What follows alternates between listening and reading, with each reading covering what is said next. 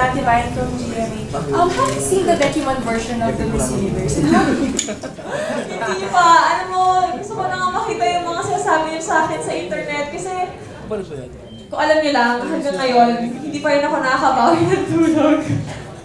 Siguro, since I left Friday night sa LA at 3 hours ang tulog ko, ngayon, dire-diretso. So, wala talaga akong time to watch anything. Kahit yung pageant, I haven't watched it. So, sana mapanood ko na. Sana may time na ako manood. Do you have plans of watching it? Kasi sa... Of course. Ako enjoy ako sa mga ganon. Gusto ko manood ng mga ganon. Kaya I'm excited. Sana nga, papasiip ko na para mapanood ko na ng mga bilis. Nag-trending pa siya worldwide. Wow. Actually, there's something funny. Sa Brazil airport, there was this guys who came up to me. They're from Venezuela, and one is Dominican Republic. At alam nila, sabi nila, did you know that Filipino has been parang doing, parang ginagaya daw si Miss Angola, yung iba daw ginagaya. Alam nila, parang ko, wow. Iba ang Pinoy talaga kapag mag-spoof. Ang bilis. I mean, the next day, 2 days after.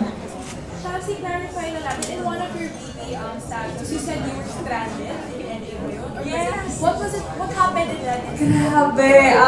Okay. Monday was the pageant night. And my flight was Tuesday, 10 p.m. So we went to the airport. It was like 2 hours away from the hotel. So we left at 6 p.m. We got there at 8. We boarded the plane at 10. Tapos we waited 10, tapos 11, 12, 1, 2 a.m. And then, kasi actually sinabi nila there was something wrong with the left engine of the airplane. So sabi, we're trying to fix it. But after 4 hours of waiting inside the plane, the pilot said that they cannot fix the problem and we have to leave the plane. So it was 2 a.m. We had to go out, get our bags. Buti na lang may mga kasama ko, ibang Pilipino. And then we had to look for a hotel. So I got to the hotel 4 a.m. And they said there's no other flight but the next day ng gabi. So we were stranded like 24 hours. This was in Brazil? This was in Brazil. And during that time, nagkahiwa-hiwalay pa kasi like 300 passengers eh. So they had to send some through that. Kasi I had to go from Miami to LA. So yung iba, they went to Dallas, yung iba Houston, yung iba Miami. I went through Dallas and then Dallas, LA. So I arrived a day late in LA. Okay ka lang? After that day? Okay naman, kasi what's good about it, sabi nga namin, there's a purpose for everything that's happening. The good thing about it is that I was able to rest for 1 whole day in the hotel. There was free food, free hotel, free Wi-Fi. Which is sabi ko, that's enough for me. At masaya naman kami, at we were able, at least, sabi nga namin, at least hindi nasira yung plane habang nasa air kami. Buti na lang, bago kami umalis, sira na siya. Sino naman yung kasama mo nung 24 hours stay mo? Sila Dayan Castillejo. Okay. So you were with them? I was with them. They helped me. I mean, sa mga bags ko and everything. They were there. Hi, Shamcey. I'm Alan Satwan from mod and pep.ph. During your interview kay Dayan, during the swimsuit competition, aminado ka na nagkamali kang hindi mo natanggal yung sarong mo. Do you think nung nakapasok ka ng top 5, naging malaking factor yun or talagang mistake pa rin at your side? Hindi ko alam kasi grabe, tawa-tawa ako sa nangyari kasi paulit-ulit sinasabi sa amin ng trainer namin during yung choreographer namin. She would always tell us na, don't ever forget to take off your sarong. Like, that's a mortal sin. If you forget to take it out, you'll never gonna get in. Paulit-ulit yun, paulit-ulit. And before I went out, during that final night, sinabi ko niya, don't forget to take it out, don't forget to take it out. I said, yes, yes. But then, ewan ko eh, parang, nagkakatawa ko, pagdating ko dun sa pipila na.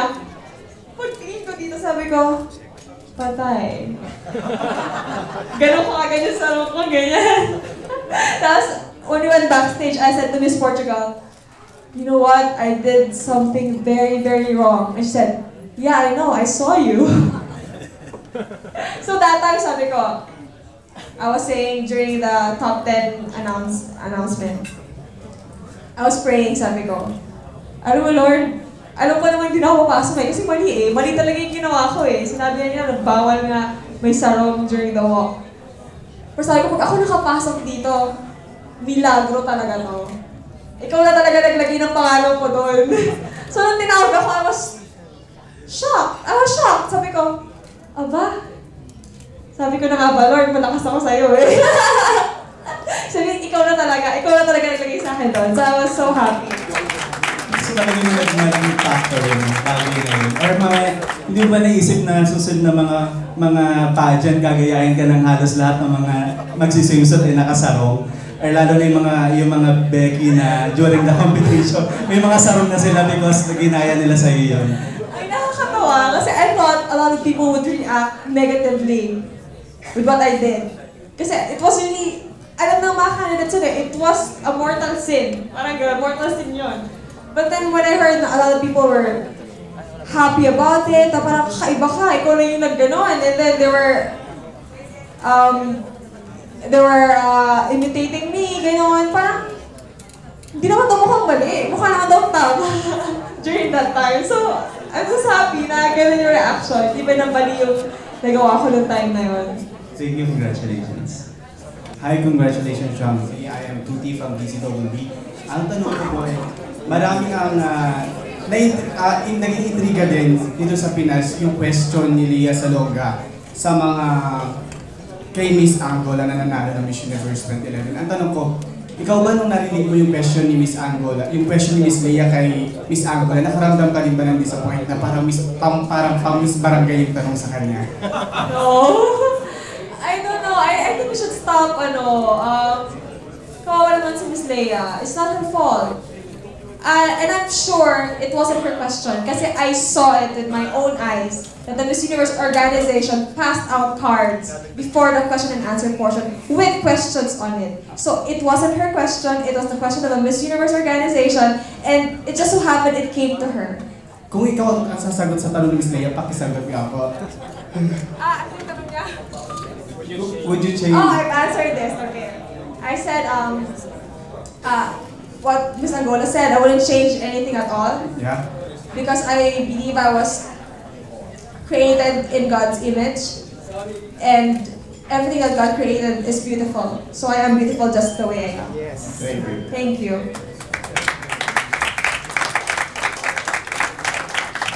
Hi Shamcey, I'm Bianca Pilar of NBN4. So how will you give back to the Filipinos who supported you in Miss Universe? Ayun. I've always said that, how will I give back? I think it's more of being able to represent my country well. I think that's one of, yun talaga yung lagi kong iniisip. Nung nandun ako sa pageant, it was not myself. Sabi ko kung ako lang yun, okay lang. It wasn't my dream. Pero whenever I think about all the fans, all the Filipinos who have given their time, their effort, everything to support me, yun yung nag-aano sa akin ng no. I cannot let them down. So I believe kung ano yung ginawa ko doon was one way to give it back to them. All their support. Kaya ako, I had to give my best. I had to show them that all their efforts are not gonna be wasted. And I hope they're proud of me. So yun, yun yung,